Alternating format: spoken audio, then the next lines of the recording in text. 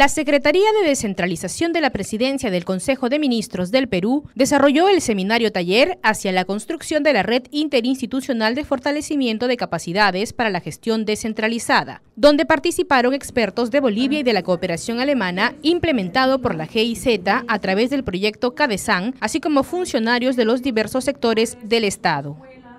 La finalidad del evento fue iniciar el trabajo para la instalación de una red interinstitucional de fortalecimiento de capacidades que permita contribuir con aportes, sugerencias y opiniones de todos los sectores miembros de la Comisión Multisectorial para el Desarrollo de Capacidades para que se traduzcan en servicios públicos de calidad para los ciudadanos. Hemos logrado el objetivo y el objetivo ha sido recoger los insumos, las opiniones,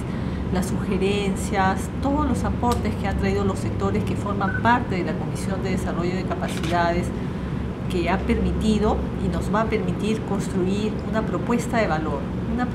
valor orientada precisamente ya a echar a andar esta red, a construir la red y a ponerla en funcionamiento. No podemos dejar de agradecer la colaboración del proyecto CADESAN, de la Cooperación Alemana GIZ, porque sin su valioso apoyo no hubiésemos podido contar con la experiencia del señor Mercado de Bolivia,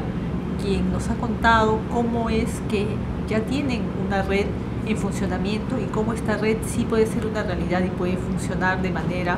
muy eficaz. En el primer bloque del Seminario-Taller participó como expositora Susanne Friedrich, directora del proyecto CADESAN. Luego hicieron lo propio funcionarios de los diversos ministerios que integran la Comisión Multisectorial para el Desarrollo de Capacidades. Ellos mostraron los logros y retos de su sector en materia de desarrollo de capacidades a los gobiernos regionales y locales.